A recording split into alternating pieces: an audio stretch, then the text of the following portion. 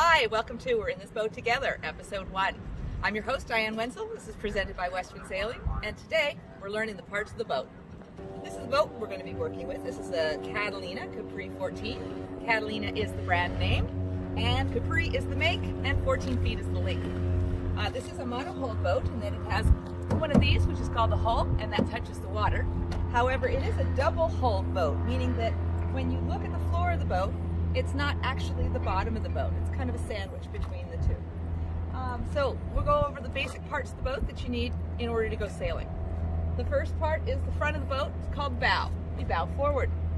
The sides of the boat, we have the right side. That's called starboard, not starburst, which sometimes the kids say. It's starboard. And then the left side is port. How do I remember the difference between starboard and port? The word port, P-O-R-T, has 4 letters, and so does left. Left port. The back of the boat is called the stern. Bow, bow forward, stern. Put the stern person at the back. However, you're going to be able to remember it. It works. Bow, stern, starboard, port.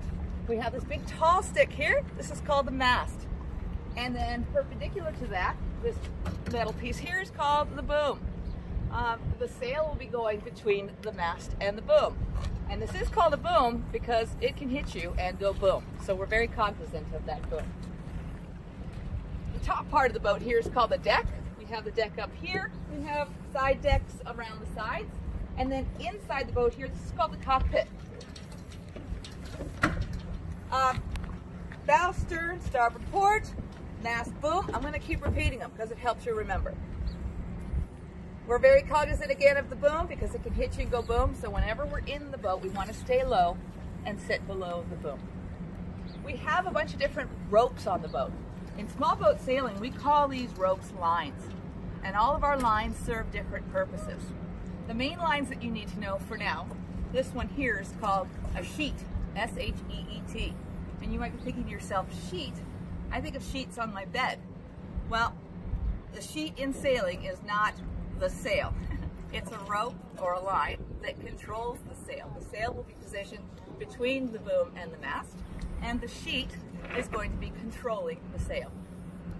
Another line that you'll need to know are the lines up around the mast here. They actually hoist the sails. They're called halyards. That word is spelled H-A-L-Y-A-R-D. Halyards haul sails. Okay? Let's see, what else do we have?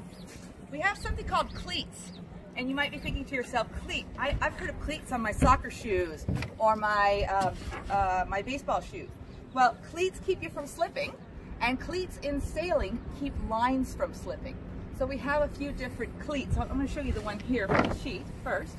So it's a cam cleat specifically, and if you notice, it will keep that line from going anywhere. So it holds lines.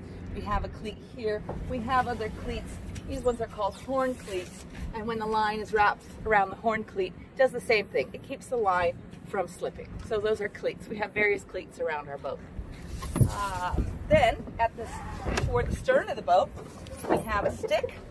And the stick is attached to a board behind the boat. This combination is called the tiller and rudder combination. Okay?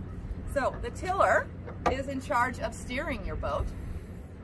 Just like in your car, you have your steering wheel. The sheet, since it is in charge of moving the sail, with the sail being the motor, the sheet actually acts as the go and stop, the gas pedal and the brake. So I'm going to go ahead and review those basic parts of the boat. Bow, stern, starboard, port, mast, boom, sheet, cleat. 2 more that I'm going to do for you today.